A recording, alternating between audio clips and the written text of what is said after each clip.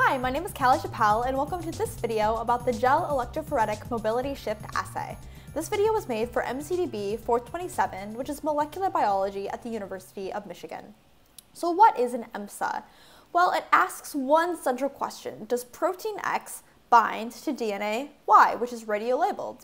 So EMSAs detect DNA-protein interactions through changes in electrophoretic mobility on a gel.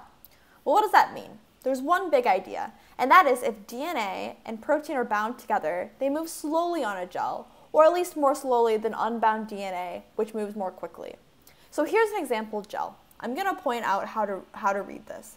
So there are a bunch of lanes here, and there are places where DNA can be loaded, right here at the top. So samples are loaded here at the top. Now these lanes represent places where there's an increasing amount of protein also loaded with that radioactive DNA.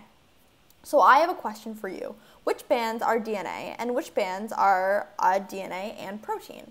And so specifically what I'm asking is, do these bands represent DNA alone or DNA and protein versus these? All right, so if you said that these up here are DNA bound to protein, you'd be correct, and this down here is DNA alone. Why is that? Because these guys move much more slowly on a gel than these. And again, remember that we are moving in this direction. I'll show you. Things are moving in this direction. Now here's another question. Are we visualizing DNA or protein on this gel? We are visualizing DNA because remember, this DNA is radiolabeled. Right? We're visualizing this DNA. I'm just drawing the radiolabel on here, just like this, so you remember.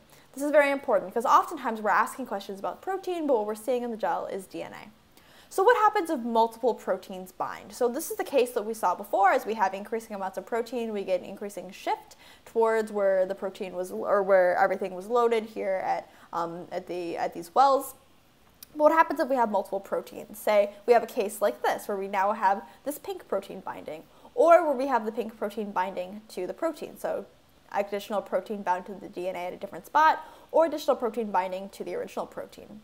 Well, what you get is what's called a super shift, and that's where you have even slower movement on the gel. So this is a comparison of when you just have DNA loaded, where you have protein and DNA loaded, and when you have two proteins and DNA loaded, where this is the two proteins bound, this is the one protein bound, and this is the DNA alone. So a recap is that super shifts can be caused by two cases. The first is where two proteins bind at different sites to one DNA, as shown here, or one protein binds to the DNA, such as this orange one, and a second protein binds to the first protein. So now I'm going to walk you through some examples and a variety of controls that we use when doing an EMSA. So first I'm going to walk through this relatively complicated table with you, and I'm going to draw diagrammatically what is on the gel. So this is not what you'd see if you do an autoradiogram, but this is what physically is on the gel. Oftentimes you might be asked a question about what is on the gel, and not everything you see accounts for everything that's actually on the gel. That's why I'm doing this. So first, we're going to look at this lane where all we've loaded is input DNA. So you can see that if I load input DNA by itself, it runs relatively quickly. It runs relatively far in the gel, so it's down here at the bottom. Now if I load protein and input DNA, and assuming that this protein binds to this DNA, we now have two different things on here. We have the DNA bound to the protein, right? Or the protein bound to the DNA, and we have the DNA alone. What happens when you have a protein, a specific competitor, and input DNA? And I think that this begs the question, what does it mean to have a specific competitor? Or really, what does it mean to have a competitor? So a competitor is another piece of DNA that we add to the equation, and it has two key characteristics. The first is that it's cold, and by cold I mean it's not radiolabeled. And it also needs to be in excess. That means that we need to have many more competitor molecules than we have on the input DNA. And so if we add the specific competitor, and what do I mean by specific? It means that it's something that the protein binds to as well. If we have many more of these specific competitors around, rather than our actual input DNA, then our protein will preferentially bind to the specific competitor. Not necessarily because it binds better to the specific competitor, but simply probabilistically there are many more competitor molecules around, or competitor DNAs around. So when we have the combination of the protein, the specific competitor, and the input DNA, the protein will much more likely bind to the competitor DNA. So they'll have competitor DNA and protein might run somewhere around here. And then we'll have also unbound competitor DNA, since that's an excess, as well as our unbound input DNA. And I don't mean that the input DNA will never be bound, but relatively speaking, the competitor DNA will be bound much more. So what happens when we have a protein, a non-specific competitor DNA, and our input DNA? So here's a diagram of what might happen with a non-specific competitor. So it's a competitor, so it's going to be cold and also an excess, but it's non-specific. That means that our protein's not going to bind to it. And so when we have a bunch of this non-specific competitor, and we have our input DNA, our protein's still going to bind to our input DNA because it simply doesn't bind the competitor. And so what we have in this lane is we have our protein bound to our input DNA, and we have down here our more input DNA as well as our non-specific competitor, which again doesn't bind to our protein. Finally, what happens if we have an antibody? So remember, the antibody is an example of a protein that binds to our protein. We might be using an antibody to actually verify that the shift that we see due to protein binding to the input DNA is the protein of interest that we're looking for. And what we get is that thing, remember, called a supershift. So we have, again, just our input DNA not bound to anything. We have our input DNA with our protein bound, but now we also have our input DNA with our protein bound and an antibody bound to that protein, causing a supershift.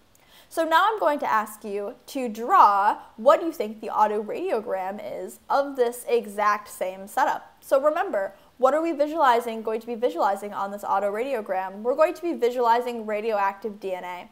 And remember, the only radioactive DNA that's on this gel is the input DNA. The non-specific competitor and the specific competitor, by nature of being competitors, are not radiolabeled, at least in the case of the EMSA. And so you need to be careful that as we look at the autoradiogram, we're only going to see things where it's either input DNA alone, input DNA bound to protein, or input DNA bound to two proteins. So let's ask ourselves, what happens if we just have input DNA? Are we going to see it or not? Well, we probably are going to see this because it's radiolabeled, and indeed we do. What happens when we have protein and input DNA? Well, both of these guys have our input DNA, right? So both of them we should see. What happens if we have our protein, our specific competitor, and our input DNA? Well, remember, in this case, our protein is bound to our specific competitor that's not radiolabeled, so we don't expect to see it. We also don't expect to see our specific competitor all by itself because it's also not radiolabeled. So all we should expect to see is just our input DNA. And indeed we do. Next, what happens if we have our protein, our non-specific competitor, and our input DNA? So remember that our protein's not going to bind to our non-specific competitor, and so it'll bind to our input DNA, which is radiolabeled.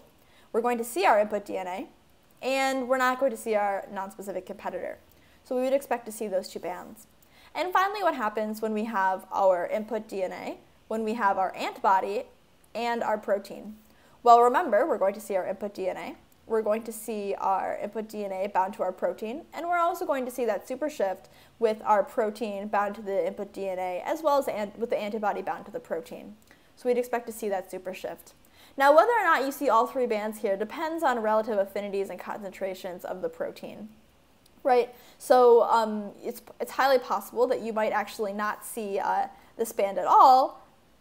For example, you might not see this band at all if you had enough antibody where every single protein DNA complex, orange protein in this case, DNA complex, has antibody bound. So again, whether or not you see this depends on relative concentrations and affinities. So in summary, EMSA is used in order to leverage electrophoretic mobility to assay for DNA-protein interactions.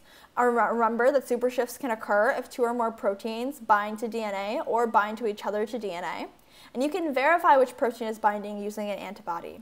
Now, if multiple proteins bind, you cannot tell which binds to DNA. So for example, all of these four cases would look exactly the same on an EMSA, more or less.